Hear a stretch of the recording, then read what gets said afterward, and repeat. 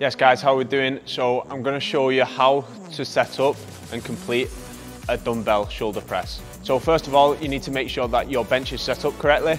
So we need to angle our bench so it's upright.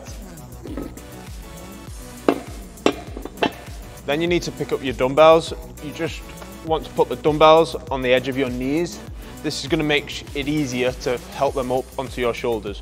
From here, your shoulders want to be back against the pad, but your lower back doesn't want to be arched. You want to maintain a flat back throughout the full movement.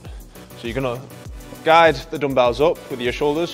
From here, we're going to press up above the head, looking forward, and then back down to the shoulders, nice and controlled. Make sure we go the full range, guys.